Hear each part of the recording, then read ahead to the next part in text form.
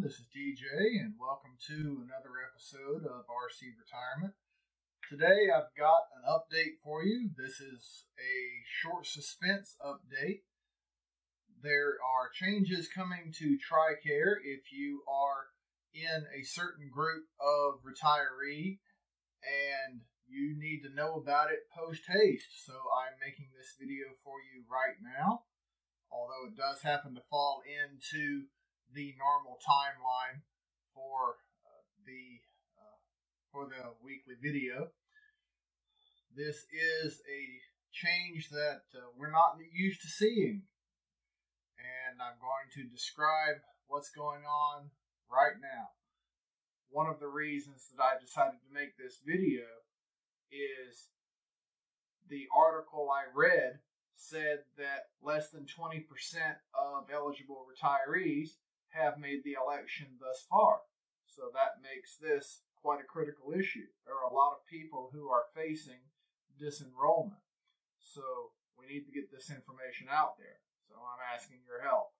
So let's take a look at some video, or rather some slides here. I put together some visual help, so you don't have to just listen to me talk. There's some stuff to read here as well. So if you want to use this for teaching purposes, you can do so. But remember, there's not a lot of time to make use of this information. So here we go.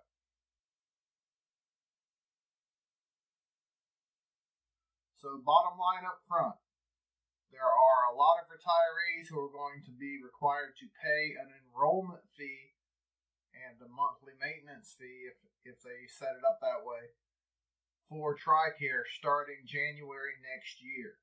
Or they're going to be disenrolled from Tricare. That's official word, that's not rumor. So keep that in mind.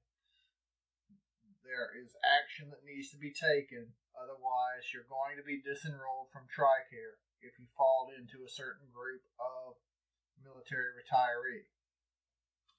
These fees that I just mentioned affect retirees and their family members in what's called Group A. And these are retirees who enlisted or were appointed as officers before January 1st, 2018. So that means people who joined before the blended retirement system went into effect. And this new fee is due to a law change that occurred under the National Defense Authorization Act of 2017 that required some cost sharing between DoD and the individual retiree.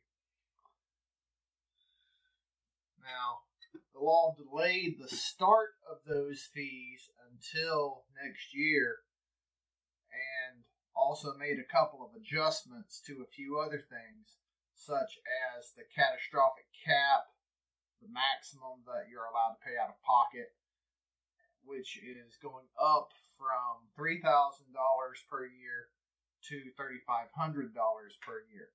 So you need to keep track of the amount of money that you're actually spending for medical expenses and be able to show that you have met the catastrophic cap. And at that point, Tricare will cover expenses. There are some groups that are not affected by this change. Those groups are people who are covered by Tricare for life. That means if you're 65 or older. People who are medical retirees, Chapter 61 retirees and their family members. And survivors of deceased active duty service members. So not everyone is under this particular group. Like I said, just Group A. And obviously, if you enlisted or were appointed after January 1, 2018, you're not a Group A retiree. So you would not fall into this group either.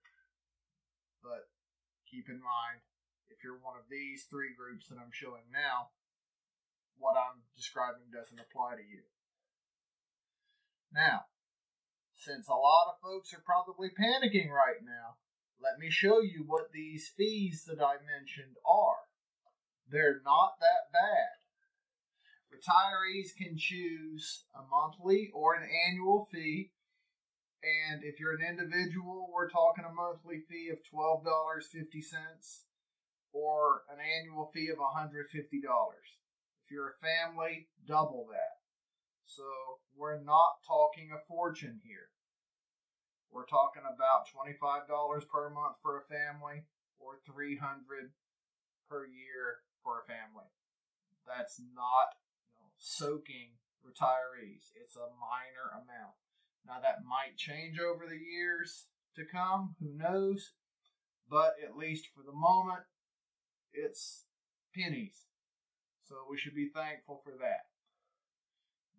The real cutthroat part of this is the short suspense date, at least from the date of this video, because I'll admit I didn't find out about it until just recently, because I did not read some of the other newspapers until recently.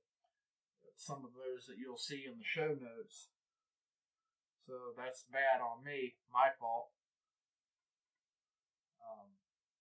The suspense date is the 21st of next month. So, correction, the 14th of next month. So there's not a lot of time to make use of this information. So everyone who is watching this right now needs to either do something or share this video with others so they can do something. So like I said, Group A retirees need to set up an allotment. You can't write a check every month. You need to set up an allotment with Tricare.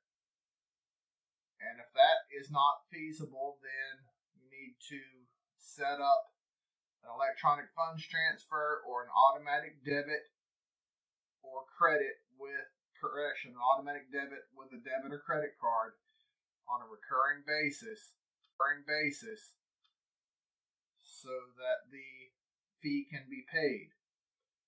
This has to be done before the open season, which, as you can see here, began a little while ago, about 2 weeks ago, and closes in about 3 weeks.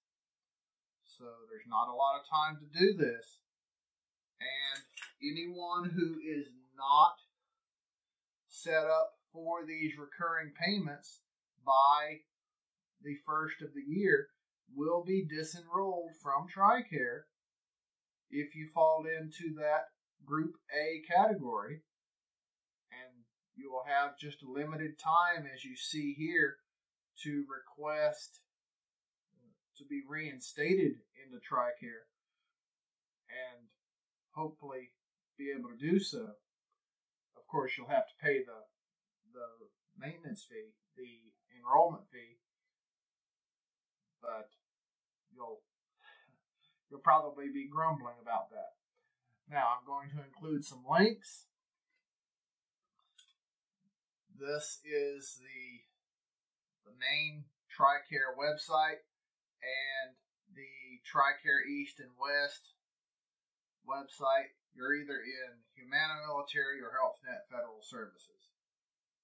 And there are additional links in the show notes with a little bit of additional information that I haven't covered here, but the essentials.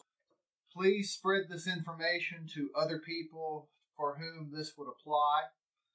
I'm sure you know retirees who fall into this category and would be very thankful to know about this.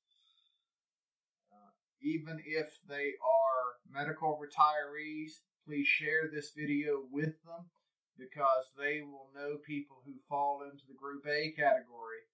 And I'm sure that there are people they know who have not yet made this election. All right. Thank you very much for taking your time and watching this video. I hope this is useful for you, and thank you for spending your time with me. If you would like to support my efforts, then you can go to patreon.com/rcretirement and join at any of the pre-established levels of support that are there, or you can create one of your own.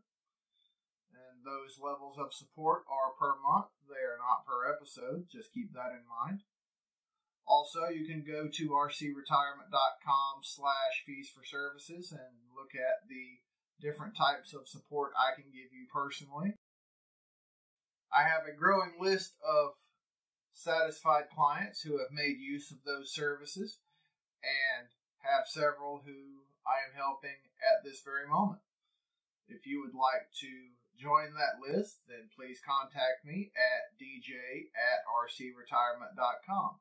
Or if you just have a question related to this video or any of the others I've made, then please send me an email.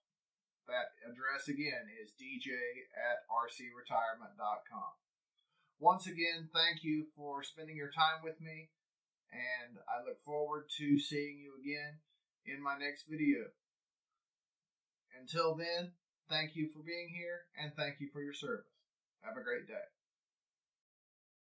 If you liked what you heard on today's episode, then please go below and give it a thumbs up, and be sure to subscribe to this channel. Also, please let other people know about this channel and the information it can provide for them. If you have questions or comments, then please have no qualms about posting them in the comments section below. Please remember the RC Retirement YouTube channel and the RC Retirement website are not recognized or endorsed by the Department of Defense, the Department of Veterans Affairs, or any other government agency. The information presented in these resources are for entertainment and informational purposes only. Also, the content of either of these resources should not be considered financial or legal advice. Please consult with your own legal counsel, accountant, or financial planner before making any decisions based on what you have learned here. As always, thank you for watching the RC Retirement YouTube channel.